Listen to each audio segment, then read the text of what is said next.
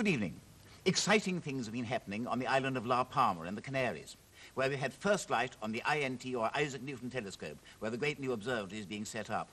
Well, the INT has a mirror over 100 inches in diameter, and we've now got the first pictures, and I thought you'd like to see one.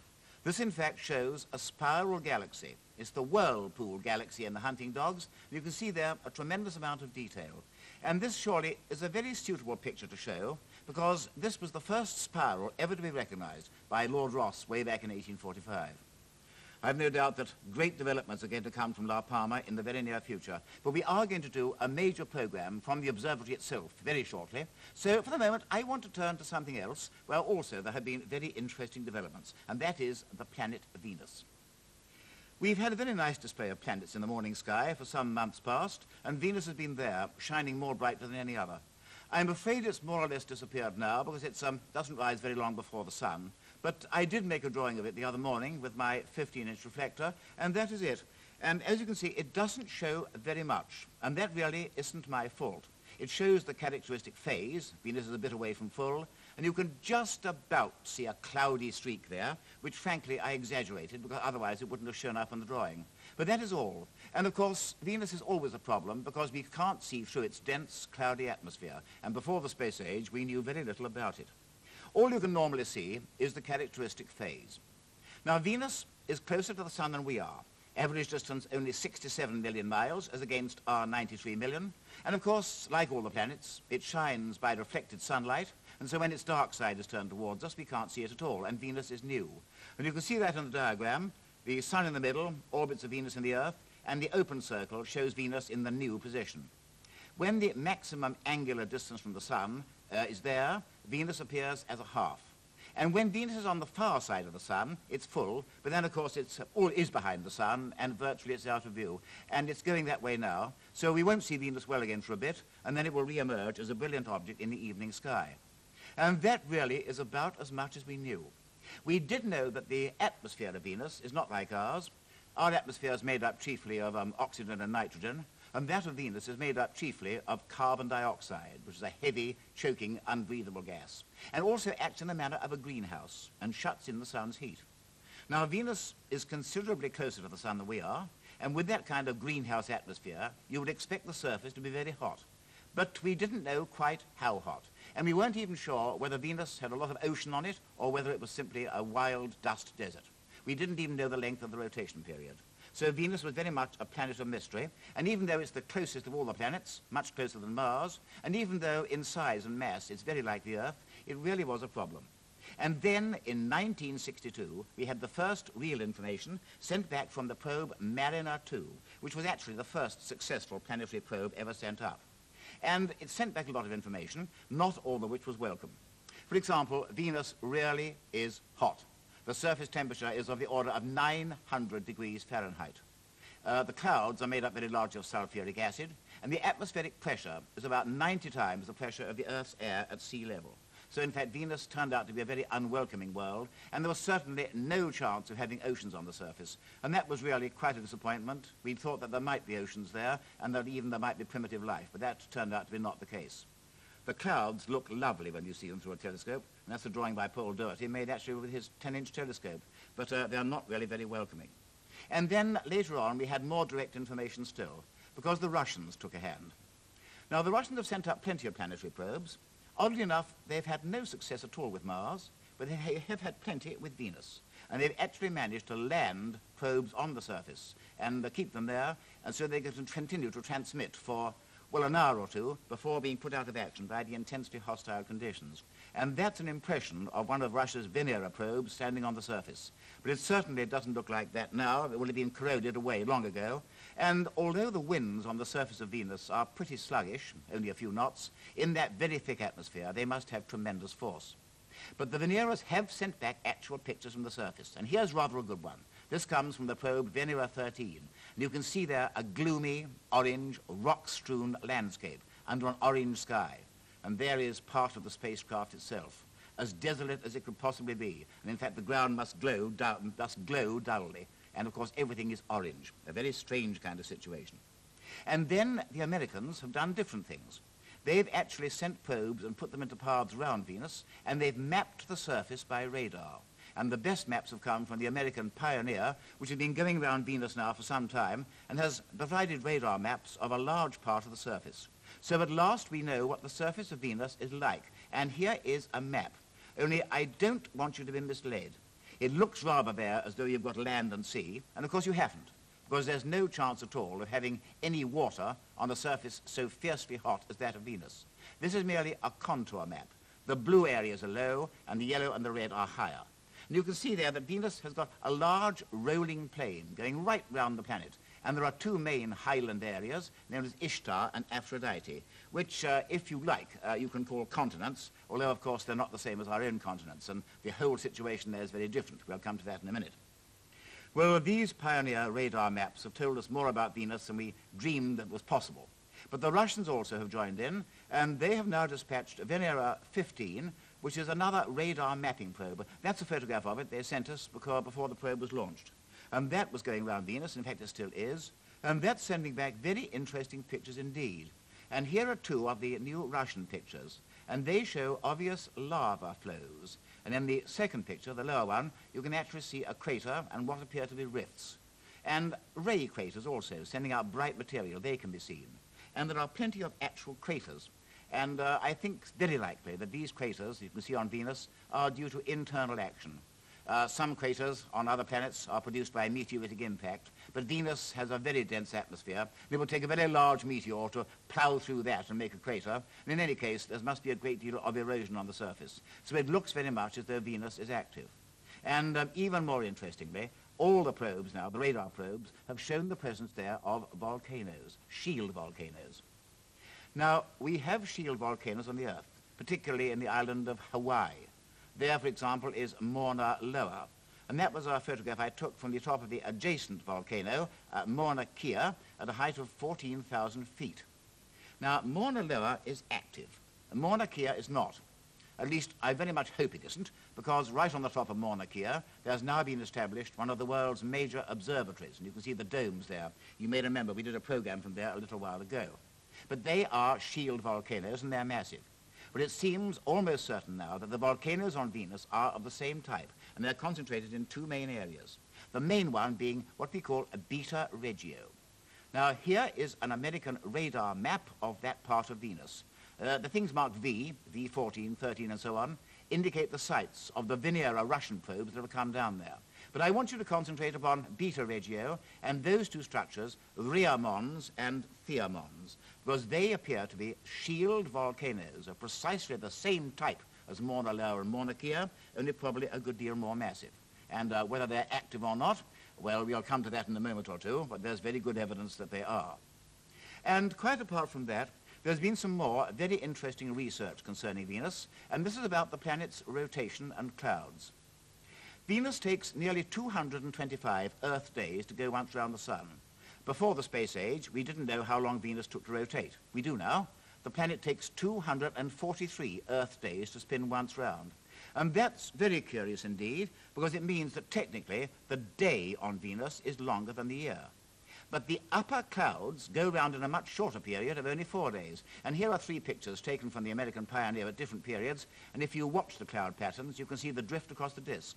And in that way, we can time the movements and the rotation periods of the clouds very accurately.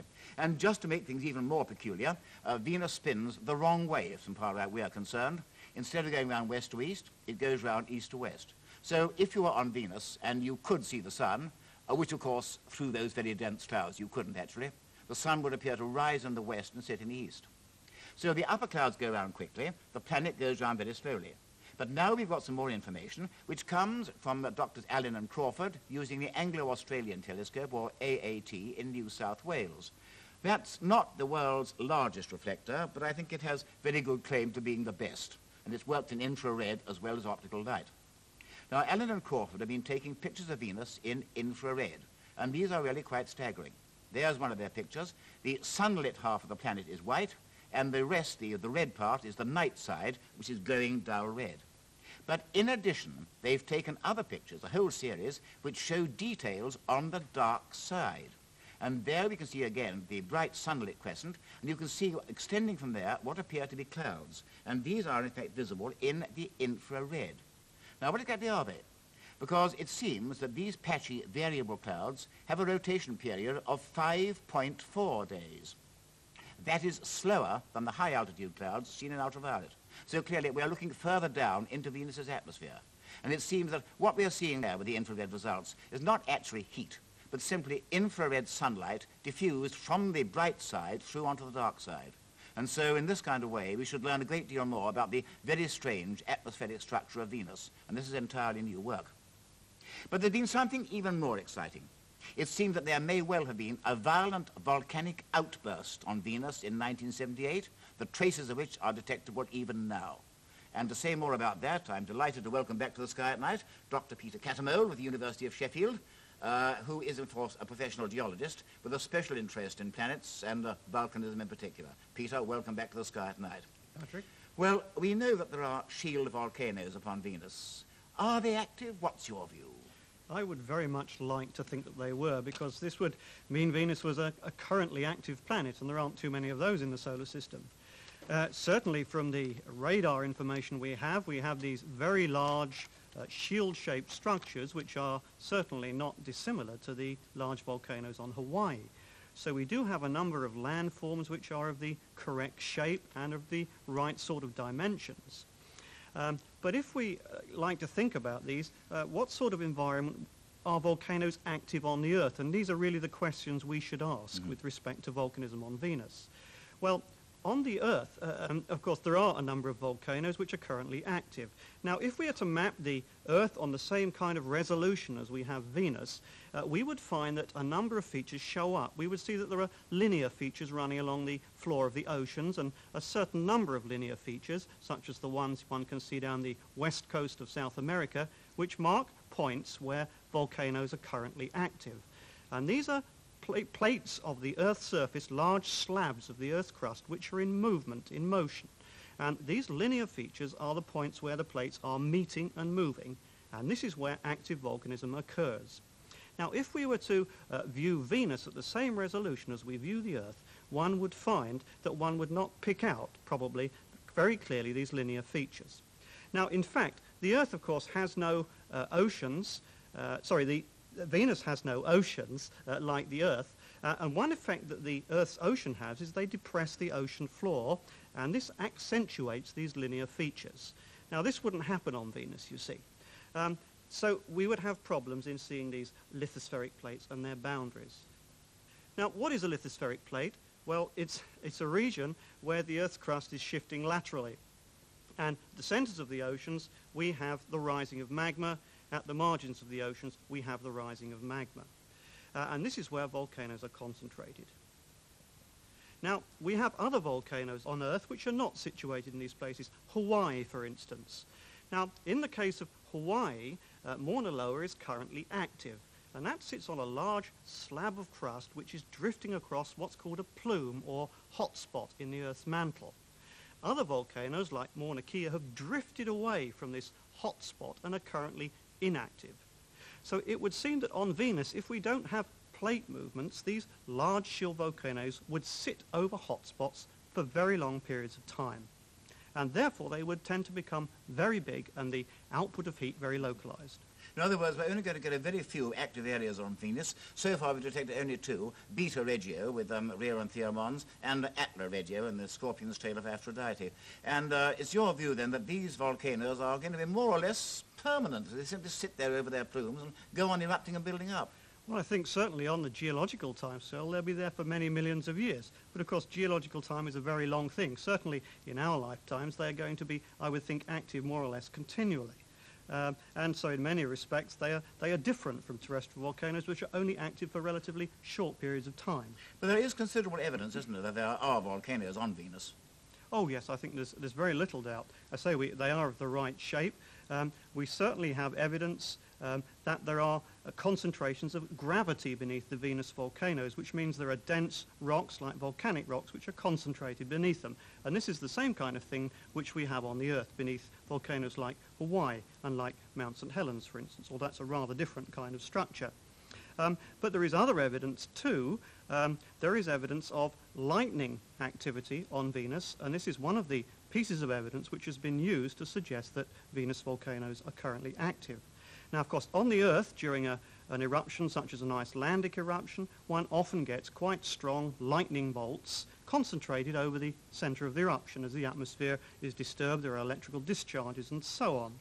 And interestingly enough, by watching the information coming back from Venus, one or two workers have noticed a distinct concentration of lightning over the regions of Beta Regio and Atla Regio. And so this is another piece of evidence which suggests that perhaps it could be due to volcanic activity. Is it conclusive, though?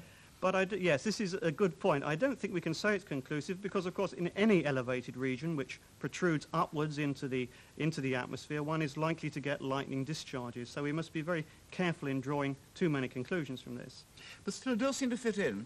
And then, of course, we do have other areas on Venus which give every impression of being volcanic, but don't show any traces of activity. I'm thinking of the Maxwell Montes, the highest mountains anywhere upon Venus, which looks very much like a volcanic area, but no lightning concentration has been observed there. Well, that's right. Well, Maxwell, of course, is rather different. Certainly in the high-resolution radar images that we now have, one can see very clearly a circular structure which appears to be a volcanic caldera, rather like the one, as you well know, one gets in the summit of the Hawaiian volcanoes. But interestingly enough, associated with Maxwell are a number of linear markings which are picked out in the radar images. Some people have suggested these are perhaps lava flows, but they seem to run rather in the wrong direction. They don't flow off the steepest slopes. And perhaps a more plausible suggestion is these are what we call tectonic features, perhaps faults or even folds in Venus crust. And if this were the case, this would suggest that perhaps in the past Venus has had an active crust, and Maxwell may just have been active many, many millions of years ago, but is currently, of course, not active because the movements have ceased. Well, let's come on now to this suggestion of a vast eruption in 1978 that would probably dwarf our Krakatoa. What's the evidence in favour of that? Well, the evidence for this comes from Larry Esposito, who was studying some years back, a couple of years back, the eruption of a rather obscure volcano in Mexico called El Chichon. And he noticed during the eruption in satellite records a great input of sulfur dioxide into the upper atmosphere as aerosols. And this caused him to think back and reanalyze some of the pioneer data. And he noted that several years ago there was a 50 times greater amount of sulfur dioxide in the region of Venus atmosphere, localized around these particular volcanoes or query volcanoes that we've been talking about. And so there seemed a very good terrestrial analog with El Chichon. We have this input of sulfur dioxide connecting up with volcanic activities on Earth. Why not on Venus? Well, it certainly seems that something did happen. I wonder what the actual scene upon Venus is like, Peter. It must be quite fantastic. I think it would be very alien to us. We'd see this dull, red, steaming landscape with these gently sloping shields and perhaps cracking lightning flashes crashing out from the tops of the volcanoes. I think it'd be very dramatic. Well, certainly our view of Venus has changed remarkably over the last few years. I can remember the time when we thought it might be quite a welcoming world. In point of fact, it's not. And I think we can say now that Venus is just about the most hostile world in the entire solar system. It doesn't make it any the less interesting, but it does approximate very closely, I think, to the conventional picture of what we call hell. Well, there's going to be one more Venus probe in the 1980s. That will be an orbiter which will go around Venus, complete the radar mapping, and we hope monitor any more violent eruptions which may occur there. And I think Venus has a great deal to tell us. But one thing I am quite certain about, Venus may be a twin of the Earth, but it's a very dissimilar twin. There's no chance of a man landing there, and all we can do, I think, is to continue to explore this strange, fascinating world from a very respectful distance. And so, from Peter and myself, good night.